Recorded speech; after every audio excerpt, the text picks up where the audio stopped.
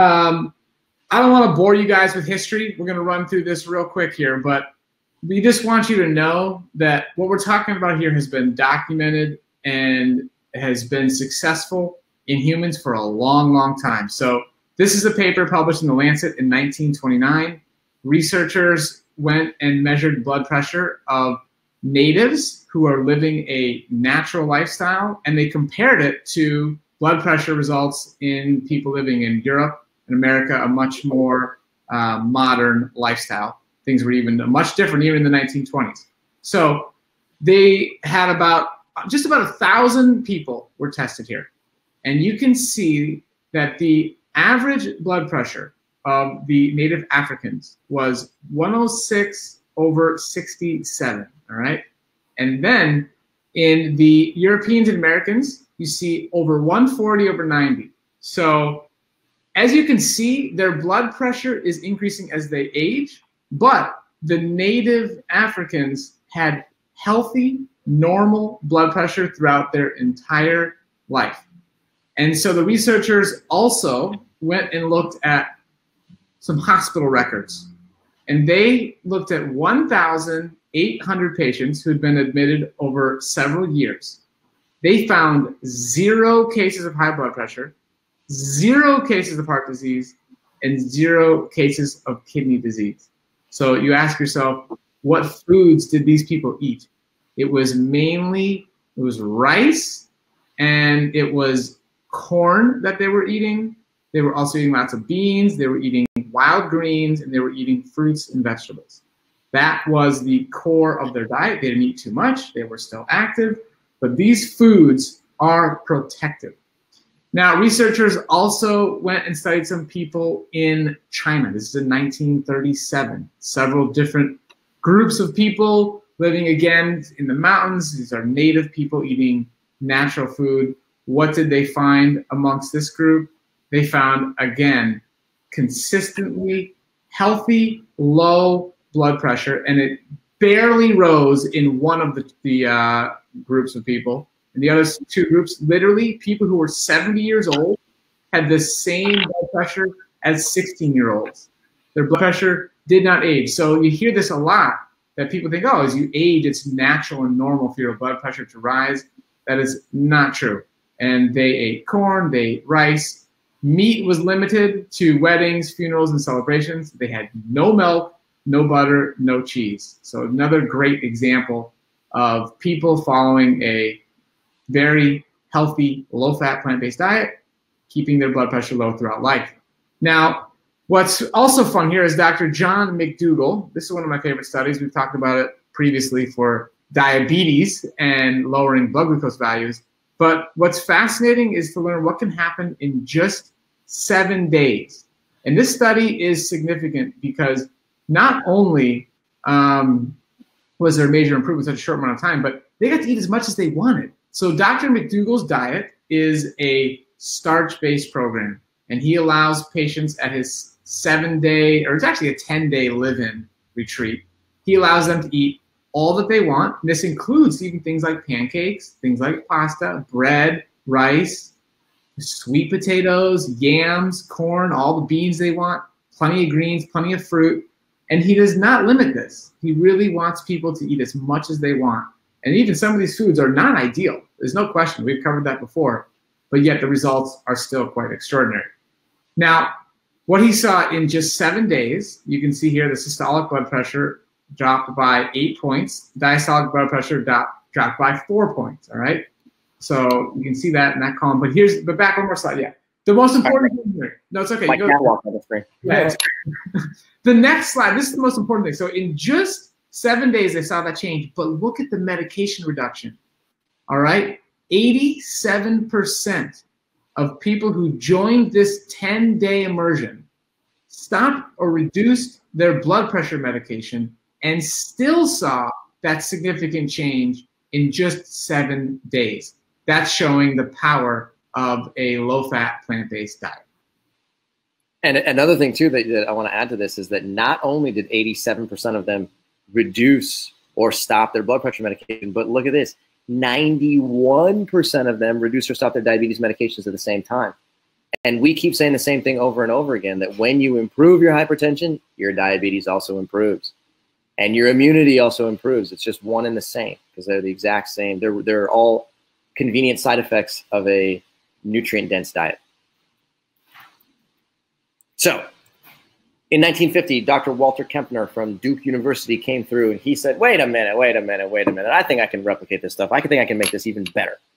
So what he did was he invented the rice fruit diet. Okay, the rice fruit diet contains 4 food groups, or 4 types of foods, I should say, that the modern diabetes world condemns pretty much entirely. The modern diabetes world says, don't eat white rice, don't eat fruits, don't drink fruit juice, and certainly don't eat white sugar.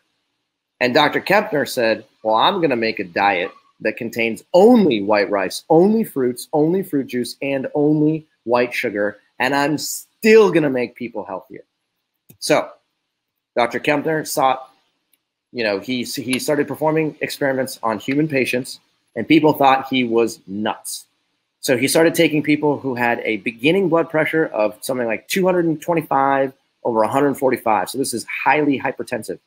And over the course of, in this one, 55 days, so that's like, 8 weeks, he was able to take people and dramatically reduce both their systolic and their diastolic blood pressure. 8 weeks later, their blood pressure was almost normalized, slightly hypertensive at about 135 over 90. That's a dramatic reduction in both systolic and diastolic in a very short period of time.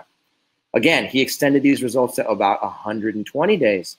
And in other patients, they started with a high blood pressure of 200 over 135, and he got their blood pressure down to exactly normal, 120 over 95.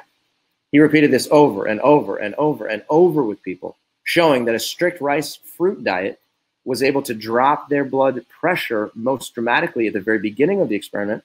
And then he would add things in like a quarter of a tomato, heaven forbid, or even allow people to start eating a little bit more meat at that point, and he would still get a reduction. And the reason for this is because their blood pressure was already on a downward decline. And as a result of that, adding in just a small amount of meat didn't seem to make too much of a difference. In the early, 2010s, so we'll call it 2014, the Adventist Health Study out of Loma Linda, California, was published. And they basically found something that was very, very similar, which is that when they take people and they stratify them into either a lacto-ovo-vegetarian group or a vegan group, what they find is that a number of biomarkers improve related to either high blood glucose, as you see in type 2 diabetes, or high body mass index, or cardiovascular disease. In all situations, eating a lacto-ovo-vegetarian diet or a vegan diet improved their health dramatically. If you look at hypertension, they followed 90,000 subjects. 90,000 subjects. This is not a small study by any stretch of the imagination. And they found that eating a lacto-ovo-vegetarian diet reduces your hypertensive risk by 55%. And if you eat a strict vegan diet, then hypertension gets decreased by 75%. These numbers are absolutely bonkers. Now, there are actually specific foods that you can eat that are known to be blood pressure reducers. So please get out a pen, get out a paper, and write this down. Beets, arugula, spinach, and Swiss chard. The 4 of these vegetables contain nitrate compounds. Nitrate compounds are a very specific type of compound that, when you consume it, goes through multiple rounds of bacterial reduction to go from a nitrate into a nitrite. And once it is in the form of nitrite inside of your blood vessels, nitrites serve as the building blocks for nitric oxide. Nitric oxide is a very, very potent gas. And when the endothelial cells inside of your blood vessels secrete nitric oxide, blood vessels relax, they dilate, they get larger, and that reduces the tension and the pressure that's already existing inside of them. So simply by eating 1 to 2 servings of beets and or arugula and or spinach and or Swiss chard on a daily basis, you can dramatically reduce your blood pressure independent of any other lifestyle habit. Am I suggesting that you base your diet based off of just these foods and continue eating meat and cheese and dairy products? The answer is no. But adding these foods into a general plant-strong diet is going to have a noticeable effect on your blood pressure. And that right there is a simple thing that you can do to keep your blood pressure down using just your food. Here's the recommendation. Eat 1 to 2 servings, 1 to 2 handfuls, if you will, of nitrate-rich vegetables per day. And just this by itself will significantly reduce your blood pressure. Okay, it's very similar to what Kempner showed. He was just using different foods to get the same effect. Modern research has found that these foods are even more powerful. Okay, one thing I actually want to say here is that people often ask me, they say, oh, well, I can go eat a beet supplement, or I can get another supplement that's supposedly nitric oxide rich. Is that good enough? And the answer is no. Always remember this. Nitric oxide is a gas. If there is any product that claims that it has nitric oxide inside of the product, they are lying to you. It is not possible to put nitric oxide inside of a product. It is a gas. So what you want to do is give your blood vessels the opportunity to manufacture their own nitric oxide.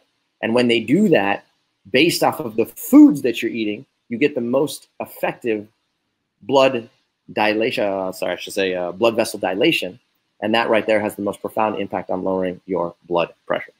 So hopefully that makes sense.